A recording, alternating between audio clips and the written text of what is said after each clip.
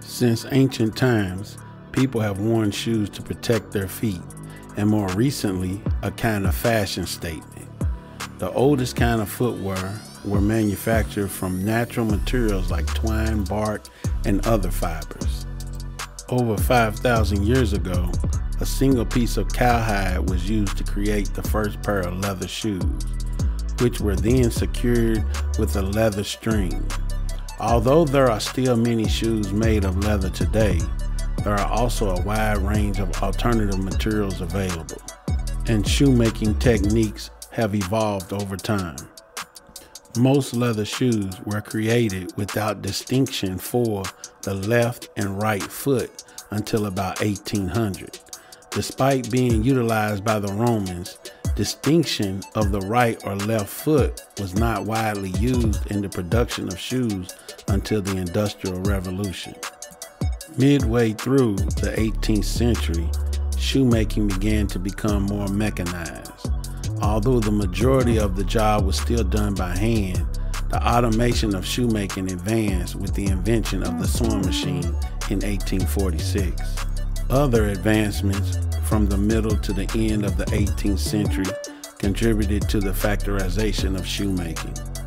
A shoemaking device created by Jan Ernst Matzeliger boosted production speed by 900%. Jan Matzeliger invented, patented, constructed working prototypes of a factory-tested device known as a shoe-lasting machine. He later acquired shares of the business that produced it. 150 to 700 pairs of shoes might be produced every day by Matzeliger's shoe-lasting equipment. This is the story of Jan Ernst Matzeliger. Sit back, relax, let's get into it.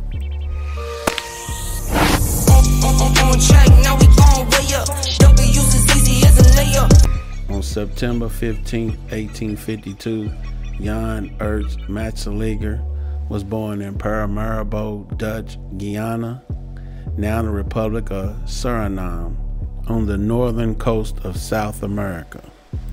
He was the son of a Dutch engineer who had been sent to the island colony to run the government machine works. He was well educated and came from a wealthy and aristocratic Dutch family. His mother, who was a black slave from Suriname, was a house slave, and she resided on the plantation that his father owned. Jan Matzeliger, who had a mechanical talent at a young age, started working in machine shops under his father's supervision when he was just 10 years old. He left Suriname at the age of 19 to travel the world as a seaman aboard an East Indian commercial ship. He assisted in maintaining the steamship's engines. He spent 2 years at sea traveling to the Far East before sailing to North America. Jan Matzeliger quit the Dutch East Indies Company when the ship landed in Philadelphia in 1873 and started looking for a job as a machinist. He held a variety of jobs, including an apprenticeship as a shoemaker before relocating to Boston in 1876. The next year, he relocated to Lynn, Massachusetts, an industrial hub located 10 miles northeast of Boston on the north side of the Massachusetts Bay. As a shoe stitching machine operator, he was hired by the Harney Brothers Shoe Factory in Lynn, Massachusetts. Life was difficult. In addition to his race, he was alienated by his native Dutch language.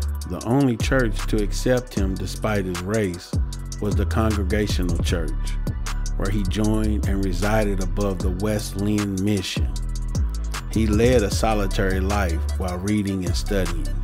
He was quiet and extremely brilliant. Jan learned the cord winding trade, which involved crafting shoes almost entirely by hand.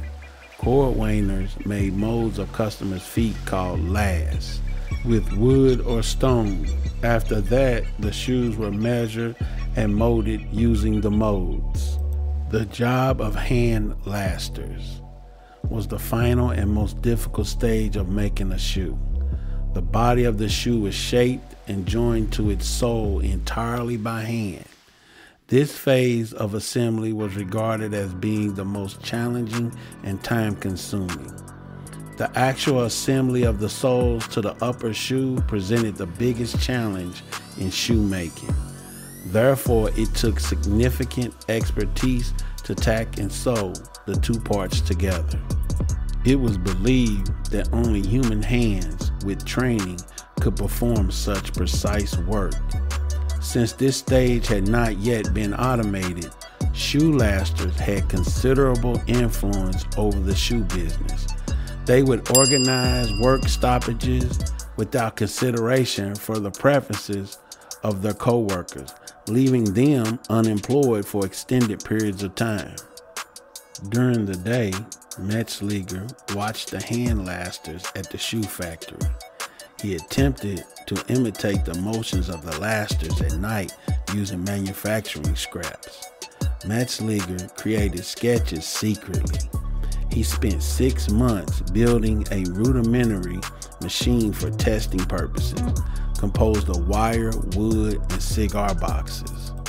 Even before it was fully developed, Jan Matzeliger's employer made an offer of $50 for the device. Jan turned down the proposal. He then tried building a long-lasting machine out of scrap iron, a 4-year endeavor. A $1,500 offer was made to Matzeliger for his iron laster. Once more, he declined the offer and carried on perfecting his machine in a spare room of the factory where he worked. He sacrificed sleep and only spent 5 or 6 cents a day on meals in order to save money for his experiment. Matzeliger worked on creating his lasting machine for 10 years with minimum support. In fact, when the public learned about his secret effort, they made fun of him, but Matzeliger wasn't deterred. Charles H. Delnow and Melville S. Nichols agreed to invest money in Jan Matzeliger's innovation in exchange for 2/3 ownership of the product. Matzeliger submitted an application for a patent. The earliest machine designs that Matzeliger delivered to the patent office in Washington, D.C. were so difficult for the staff to understand, a patent office official visited Lynn, Massachusetts to physically inspect the device in order to understand how it operated. The lasting machine, which could adjust the shoe, drive in the nails, and create a completed result in under a minute, was patented by Matzeliger on March 20th, 1883. Matzeliger persisted in refining his creation until it was ready for the first production test. On May 29th, 1885, the device was used for the first time in front of the general public and broke a record by lasting 75 pairs of shoes. From the 50 pairs of shoes an experienced laster could create by hand in a day, Matzeliger developed his device until he could make 700 pairs of shoes every day. Thanks to a roughly 50% decrease in shoe prices because of the new device, many more individuals could now purchase high-quality shoes.